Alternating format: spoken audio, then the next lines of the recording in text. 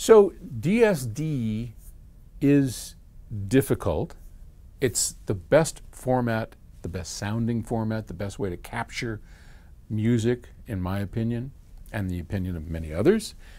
But it does not play well with computers. So a PCM file, which is the standard we use throughout the industry in recording, has the ability to pass through a Mac or a Windows computer with ease. The Mac or the Windows computer looks at that and says, it's just another file. Could be a Word file, could be a music file. It doesn't really care because it has all the appropriate markers and headers and all the things that make it understandable to a computer.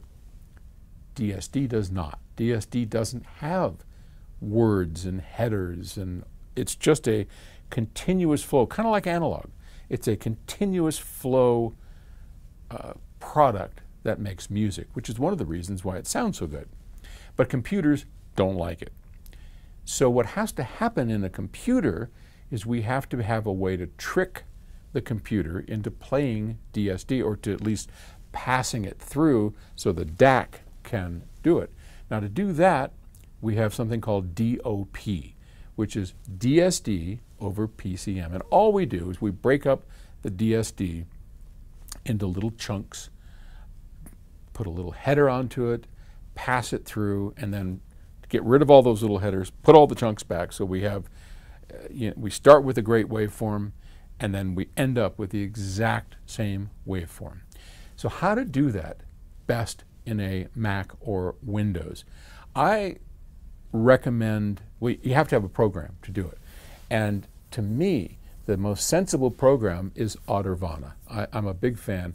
And BitPerfect is also a good one. BitPerfect's a bit more of a pain in the butt. I mean, it sounds great, but you have to prepare the DSD files, where Audirvana just does it for you. So if you have your files stored, Audirvana can look at those DSD files and output it to your DAC through your Mac or through your Windows without a bunch of headaches. And so I recommend it's Audirvana. Great sounding program, easy to use, cheap. It's 50 bucks or something. So for DSD, I recommend Audirvana.